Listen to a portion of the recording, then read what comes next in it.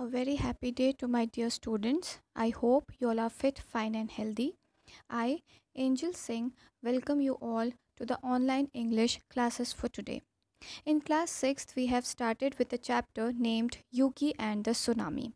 This is a legend, a tale from Japan. As we all know that Japan is a earthquake prone area and many a times a lot of huge tsunamis have occurred there. This is a story related to Tsunami and Yuki. Yuki, along with his friend Haru, went on the mountain top to play. While they were playing with the frisbee, Yuki saw that Haru was distracted towards something. And when he asked Haru what happened, Haru pointed towards the sea. And they both saw that there was something unusual about the sea. It was different from the other days that the sea used to be. Yuki was little bit in the remembrance of his grandfather. He came to the notion that something terrible might happen. While he was watching towards the movement of the sea, as the sea was moving towards the horizon, it was hitting the rock at the higher levels. In this picture, we can see that many people that day they were preparing for their New Year's celebration, the harvest. While the village was busy there and Yuki and Haru were observing the level of the sea. Here we see that Yuki decided to tell Haru that it was the tsunami that was about to happen. And suddenly, when he was watching people celebrating and making preparations for the New Year's Eve, a massive earthquake hit that area. This earthquake was different from as usual, and they both fell off on their feet. Now Yuki was 100% sure that it was tsunami that his grandfather once told him about the scenario what could happen and all the things that could happen if a tsunami is going to come. Yuki decided that now he must make aware to the villagers about the tsunami. So he went down the hill, and when he tried to convince the people about the tsunami, nobody paid any heed towards his warning. Rather than people were laughing at him, they were mocking him, and some of them also scared him away for not to disturb them. He was being an hindrance in the preparations of the New Year's Eve. But Yuki was adamant. He wanted and he decided that anyhow I have to save the life of these people. So he lit a torch and he burned down the area.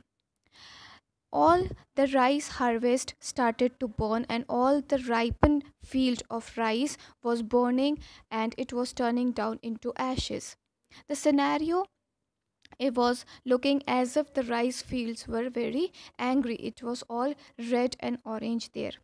In the meanwhile, Yuki shouted and asked the people to move towards the mountain, and without looking here and there, people started running towards the mountain to save their lives.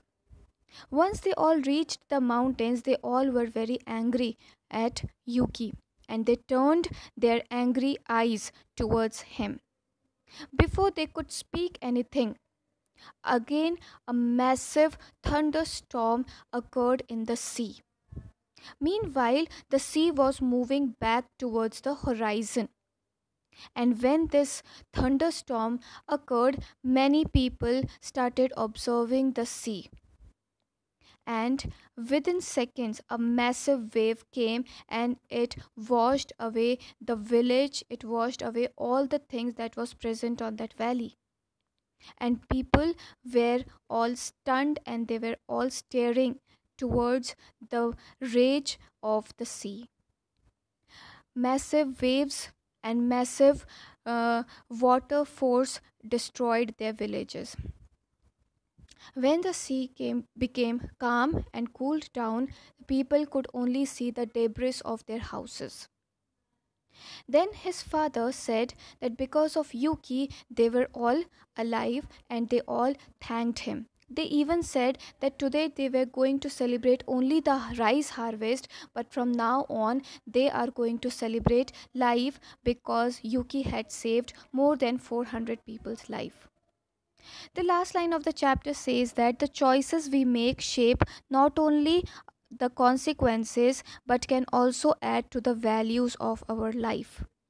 We can't undo the past, but we can always learn from it. Choices are the building blocks of our lives, and despite all the mistakes one makes, a new day brings with itself new opportunities and a whole new world of choices. Remember that the choice is yours, it has always been. Never think of the consequences. Be brave enough to face anything that comes out of life. Make good choices. Ultimately, you are the one who will be affected by it. It is your future that will be affected by your choices. And here we have seen that the choice made by Yuki to burn down the rice harvest was correct, though the consequences were wrong at the first place. People were angry towards him, but towards the end, they all celebrated lives together. Thank you so much, children.